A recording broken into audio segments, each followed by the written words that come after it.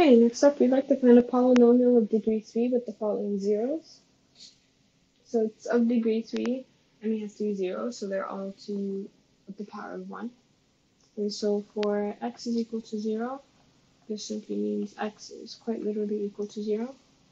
For x is equal to negative 5, that corresponds to x plus 5 is equal to 0. And for x is equal to 3, that corresponds to x minus 3 is equal to 0. And so when we put that all together, we get x times x plus 5 by x minus 3 is equal to 0 as our polynomial.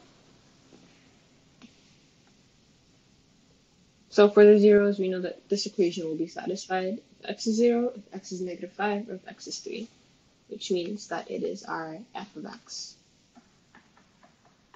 And then we just expand that out.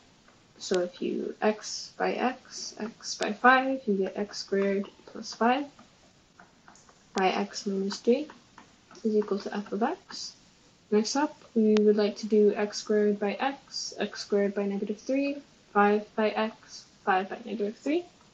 That is x cubed minus 3x squared plus 5x minus 15 is equal to 0.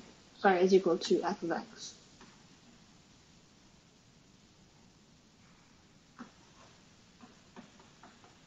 And this is going to be our final answer.